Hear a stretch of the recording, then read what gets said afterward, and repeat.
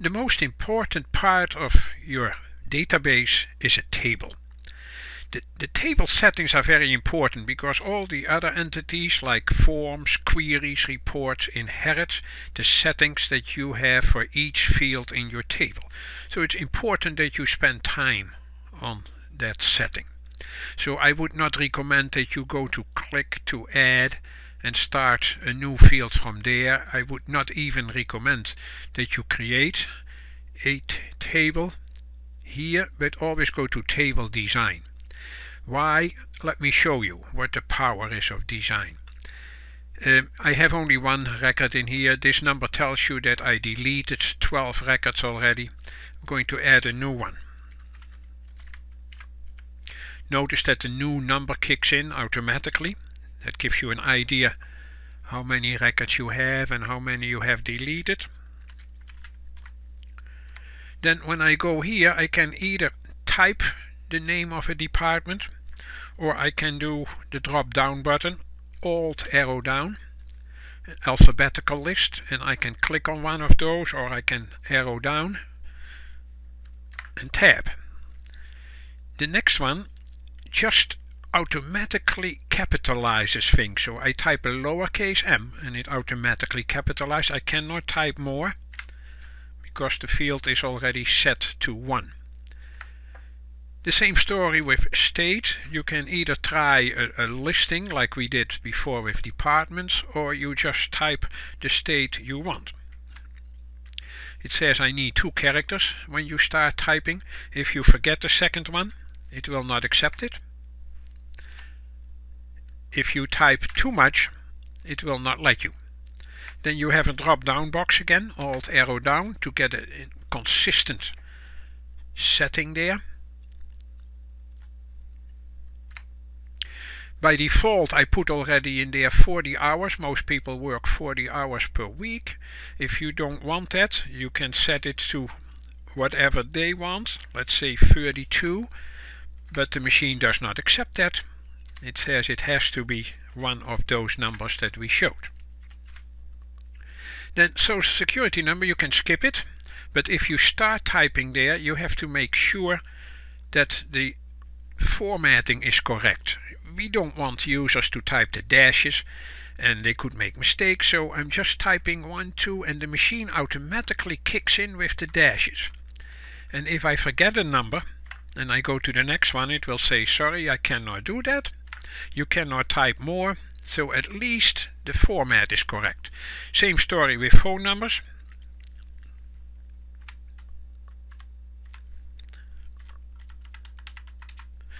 Then for the date of hire, I put by default today's date in there already. That's when I made this video.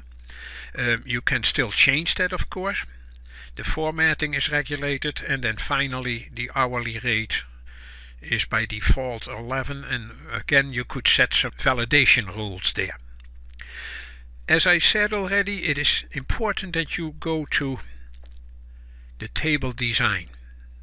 So you either do that by Home, View, Design, or you go in the right lower corner and click on the Design button. This is the design behind this table, and I recommend that you do that yourself. You usually want to start with an ID field, number 1. Try to make it an auto number so it automatically numbers everything. And once you do that, you will see that it chooses the field size long integer. Please don't touch that. It increments. Indexed, yes, no duplicates, so you can never have identical ID numbers. The next one is a short text. By default it makes that 255. I would recommend that you shorten that. The rest I will skip. The next one, first name, a similar story. Make the field size a little shorter. All you need. Then we have a department ID. That is a number that refers to the departments table here. The department ID in the departments table is also an auto number, but not here. Here it has to be a regular number, but of the long integer type, because an auto number is always long integer. In this case you want it also to be indexed, but duplicates are okay. Many people can be in the same department. I will get back to this one later on. Gender, we did a little more there. Short text, one character, and then I did formatting and input mask. Format regulates how it's going to show up. An input mask regulates what happens when you type. While you are typing, it puts dashes in, parentheses, etc. What do these codes stand for? I'm going to show you how you can find out. You go to the help information, type input mask, and then you get a list of entries. I'm going to take the first one and maximize that screen, and you will see you get beautiful information there. Especially this list is very important. It regulates whether you must enter something or you can enter something. A 0 says you must enter a digit, a 9 says this. A question mark, you can enter a letter. That's an important one. Capital L, the user must enter a letter. And here is the one that we just discussed. Converts all characters that follow to uppercase. So that's what we did here. I said the format capitalize everything that you type. The input mask is capitalize one optional character, question mark. I also implemented a validation rule. It has to be an F or an M. You don't want errors in your database. And if the user does that wrong, give them a validation text that tells them what they did wrong. A similar story for state. We want 2 characters in the United States. Format is capitalize everything. Input mask is capitalize and then 2 characters, LL, that are required. I enter the validation rule, validation text, and that's it. Then we did the title of these people. Here I did a little more.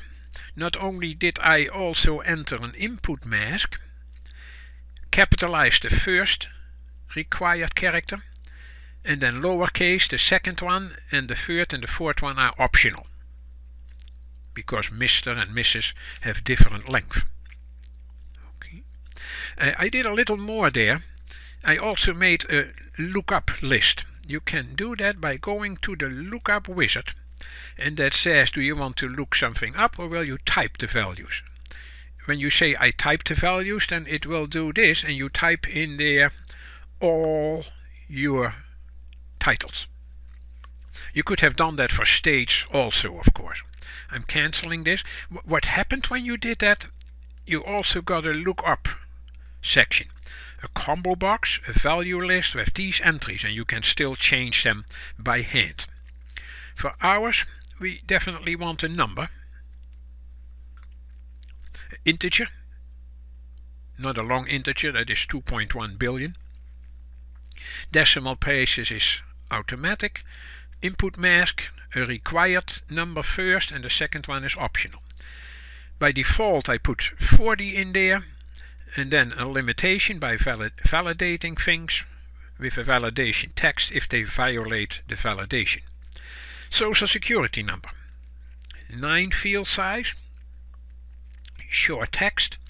The input mask is a little more complicated. 0 means required numbers. Once you start typing in there, it says you must finish all these zeros. The backslash says the next character, the dash, is literal. Next literal. You probably want to make sure that you don't have duplicate numbers, so make it indexed. No, go to the drop down box there and say yes, no duplicates. That gives you a little bit overhead cost because it has to check all the numbers, but it might be worth it. Phone number, a similar story. This time the input mask looks a little more complicated, but the beginning is the same, and then we have 2 literal characters, so I put them in double quotes. I could have done backslash, closing parenthesis, backslash dash. That would be okay too. The date of hire is a date-time entry. You can regulate the format completely. 1M means 1 for January, 2 M's will be 01 for January, 3 M's will be JAN for January, same story for D and for Y. Input mask, I did forward slashes, but you can use dashes if you want that, but then you have to do it in the formatting too. Default value, today's date. Date is the function, open close parentheses, we are in Microsoft here, so you need equals date. Validation rule, we cannot have hires in the future, so you cannot type a date far ahead by mistake or on purpose. If you want also a margin of data entry, if you say it is also okay to put in the date of hire for next week or next month, then you can say +7 or +31, whatever you want. I'm not doing that. The hourly rate,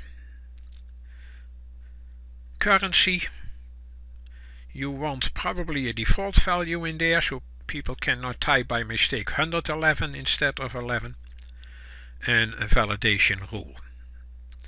All of this is fine now. When I flip to the other side, you must save the table first, and now I can enter all my new records and they will listen to all those rules that I showed you. The only thing we haven't done yet is the department ID. Why not? Because you have to make sure you have a departments table. I made something like this. This department ID is the primary key here. So first of all we have to connect it to the employees table. Database tools, relationships. I had connected it already. You connect the primary key to a foreign key. I'm going to delete that connection to show you how you would do it. So you click on the one side, on the primary key, click and hold and drag it to the foreign key and drop it there. Enforce referential integrity. That means you can never type a number here that does not exist there. Create it. Now we have the right connection. I go back to my employees table to implement the department ID field. Before I do that, you want to make sure that your employee ID here is the primary key. How do you do that? By right-clicking in front of it and say I want that to be the primary key, or you click on that button. Okay. Now the department ID. You probably want to use a lookup wizard. Once you do that, you get this lookup section here that we discussed before, but for another field. It's a combo box, this time not of a value list, but a table or query, and it created this SQL statement. You did that with your lookup wizard. I'm going to click on the 3 dots there. This is what it did. It created a simple query or SQL statement based on the department ID and the department itself. Okay. Make sure that you want them in an alphabetical order by setting this to ascending. You may have to do that manually. So that's what we got here. The bound column is 1. It really stores the ID number, but it has 2 columns, ID and the name of the department, but the first field is invisible. It's hidden. 0 inches, semicolon, and 1 inch for the second one. By default it shows 8 rows unless you want to show more. I think once you know that, you will be able, you go back, to enter any kind of department ID there. I wish you good luck with Access. Access is a very powerful tool. It's very good for databases, much better than Excel. Excel is easier to understand, Access is more complicated.